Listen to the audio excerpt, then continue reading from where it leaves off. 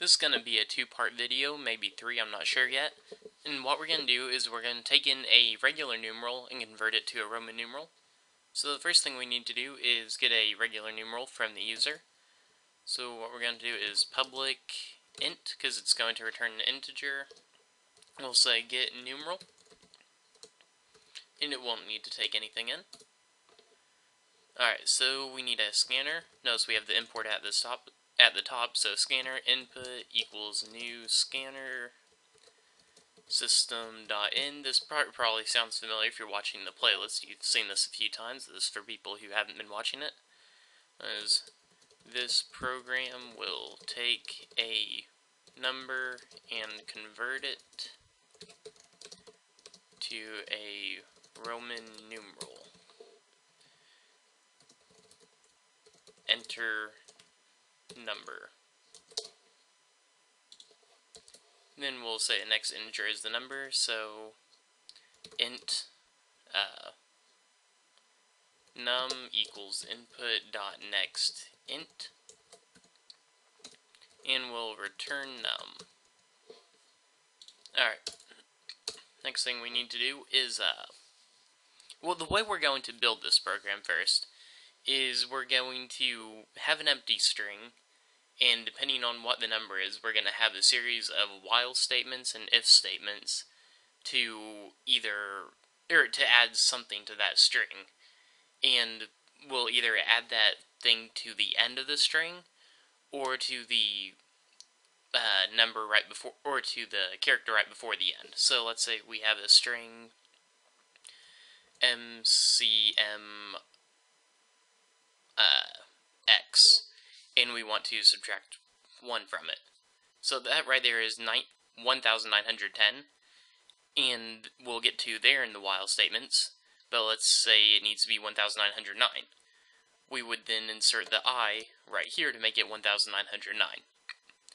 So we need some kind of method that can insert a character in a string right before the end, and that's what we're going to write right now.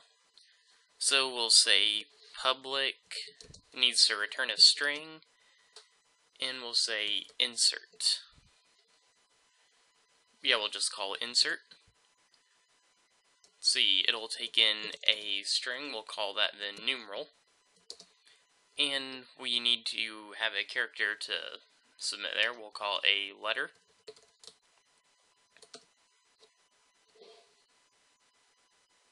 Public string.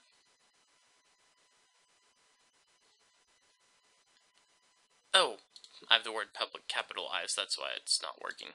Okay. And we'll call that insert there.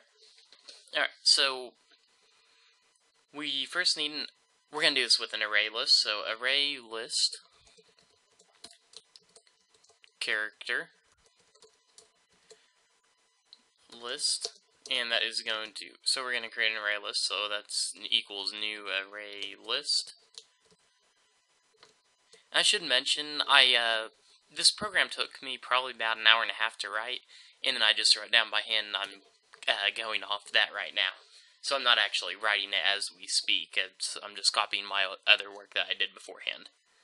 So we need a for each loop.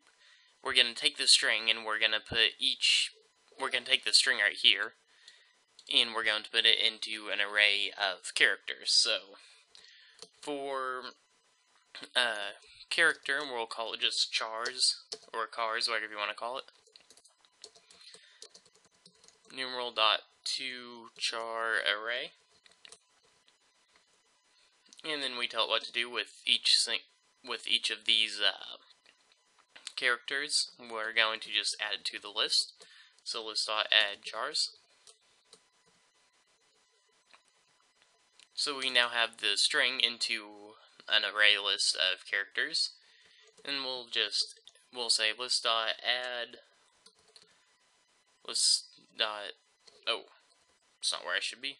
List dot add list dot size -1 and letter. So that will add the letter to the very end of the loop, that will add the letter that we're taking in to right before the last inside the string, or it'll do it to the array list, but then we need to take that array list and turn it back into a string.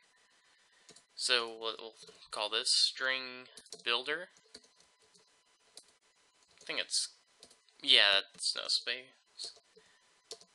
I'm using the variable t there. I can use any variable, so that will equal new string builder.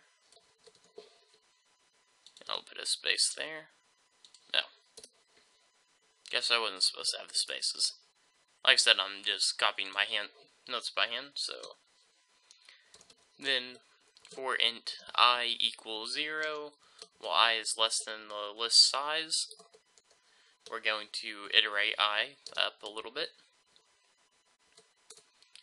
And we're just going to continue adding everything onto our new strings. And if you want a specific element in a array list, you do list.get. Or whatever the name of your array list is, .get.